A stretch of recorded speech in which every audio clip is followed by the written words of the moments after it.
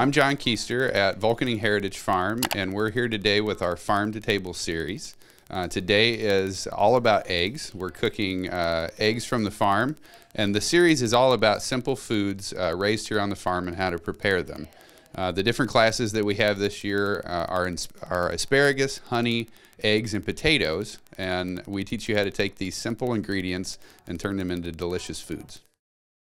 The two dishes that we're going to do are scrambled eggs and a hard-boiled egg. Very simple, obviously. I can tell you anything that you would like to know about eggs in the process of doing this. So we'll talk. We are using our eggs. These are from the farm here. You all get to take a half-dozen eggs home with you as part of the class. So that's what you get.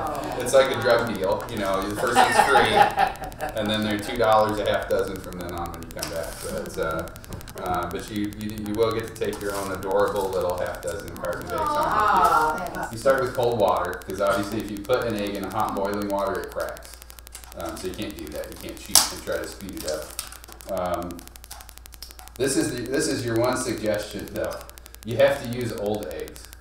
If you use fresh eggs, they boil fine, but they're a pain to peel. Put them in cold water, and we bring it up to a boil.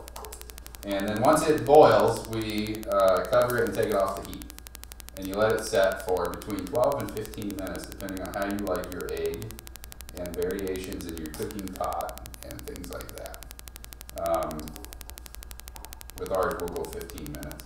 So you got to kind of practice your own hard-boiled egg to get them perfect, because like I said, it depends on your pot, how much heat it holds, how big the pot is, how many eggs you have in it. So you kind of have to get a system down. But have you ever seen the green ring? You slice a hard-boiled egg and it has the green ring around the outside. That means it's overcooked. You know what the difference between a brown egg and a white egg is? Nothing. Nothing. You said that. You told us already. That's right. Remember. So egg color is breed specific in chickens. So some breeds of chickens lay brown eggs, and some breeds of chickens lay white eggs, and some breeds of chicken lay spotted eggs, and some of them lay blue eggs.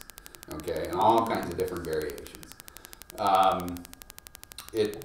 But it does not have anything to do with the quality of the egg. It's just the type. But the breed that lays white eggs is about 5 times more prolific than the other ones. Egg size is very hard to determine. It has to do with the age. So chickens start laying little eggs. They're called pullet eggs. They're little tiny, like the size of a robin egg. And they get a little bigger pretty quickly. They jump up in size. But the older the chicken, typically the bigger the egg. Okay. So let's make some scrambled eggs. So I cracked 6 eggs in there. Okay, my scrambled egg recipe is very simple. Eggs need some sort of fat to go with them, okay? If they don't have fat, they'll be flat, they'll be rubbery, and they'll taste like my mom's eggs because she used to put water in them. Water evaporates, and what you're left with is a terrible egg. Don't do that, that's bad. They need some sort of fat. I don't care what it is. I like dairy products. I think that's the way to go. I would not get into too weird a thing with vegetable oils and things like that, but dairy products are pretty safe. At home, I typically use 2% milk because that's what's in the refrigerator. You can use skim milk, you can use 2% milk, you can use whole milk, you can use half and half, you can use heavy whipping cream. The higher the fat content, the higher up the chain on that goes, the fluffier the eggs will be. But you can add just a little, or you can add a lot. If you add too much, what happens is once you get past a certain point, your eggs will break and cream will run out of them. So we put some sort of fat in there, and then we whip. Are you using a fork? I'm using a fork, yeah. You can use a whisk, you can use a fork, you can use 2 forks. You can use a blender. You can use the little immersion blender things. Those are wonderful. I just don't like washing them, but they're awesome, yeah. But what you're trying to do is incorporate air. What you're looking for are these big giant bubbles. Okay, that's how you know when you got air in. Oh. Okay, big giant bubbles. You got to have kind of a lifting motion to your to your whipping. You can make eggs in any kind of skillet that you have. It does not affect the egg so much as it affects how hard it is to wash the skillet afterwards, okay? My mom never owned a, there we go, that's a roll and boil. Oh, you need a rolling boil before you... Yeah, it was doubling, like that, like that. Yeah, what's this white foam? Is something broke? No, it's just stuff that came up. So we're going to do that, and we're going to cover it. You don't have to cover it when it's boiling, by the way. I do that because my thing isn't very hot. I gotta get it boiling. Just gotta get it boiling, and then you cover it, and you take it off, and we are right at 11 o'clock, 11:01, so we're going to let this set about 14 minutes. Here's the other part of my recipe. Eggs, cream, and butter. About as much as you would need to butter your toast. And you put that on there, you let it melt, and in this case we're going to let it get pretty hot so this thing cools down. You don't need your temperature real high to do eggs. It doesn't have to be on high. Usually medium-ish. It's about where you're...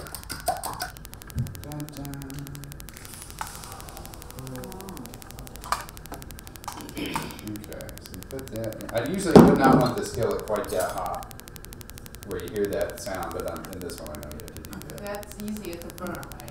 Yeah, that's what you don't want, is you don't want them, if they're making that sound all the time, it's too hot. And then we're going to push. Push your eggs. One of you guys should really come do this. I know you love watching the cook here.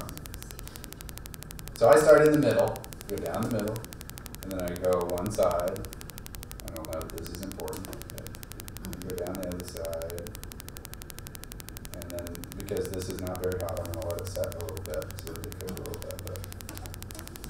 But all you're looking for is when you push your spatula through the middle, you get these things.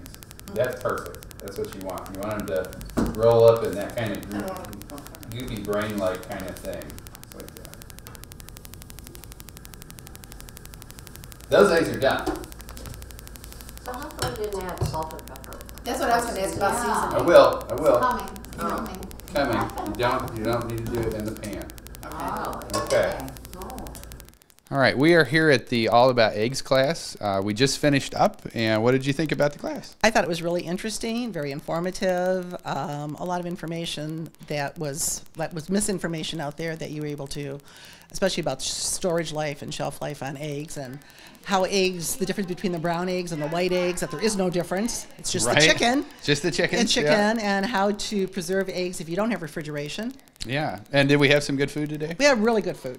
Good. So we made eggs, and we made scrambled eggs, hard-boiled eggs, and and we had a little bacon and some bread to go with it, and that was just a bonus. And you get to take half a dozen eggs home, so you can't beat that. No. So the price of your class basically bought the eggs, and you got all the information for free.